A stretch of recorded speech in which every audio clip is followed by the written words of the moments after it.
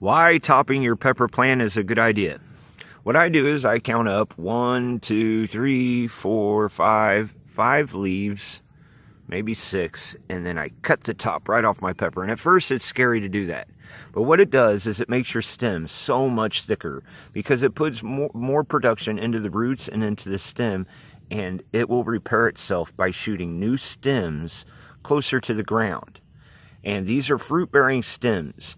And instead of climbing up 1.5 feet and then starting to branch off, it's doing it at 3 inches instead of 1.5 feet. And what that's going to do is it's going to promote a bushy plant instead of a tall plant that's going to be a little bit lower center of gravity and be harder to tip over, and you'll have more fruit quicker than if you just let your plants grow and get unmanageable and fall over and break.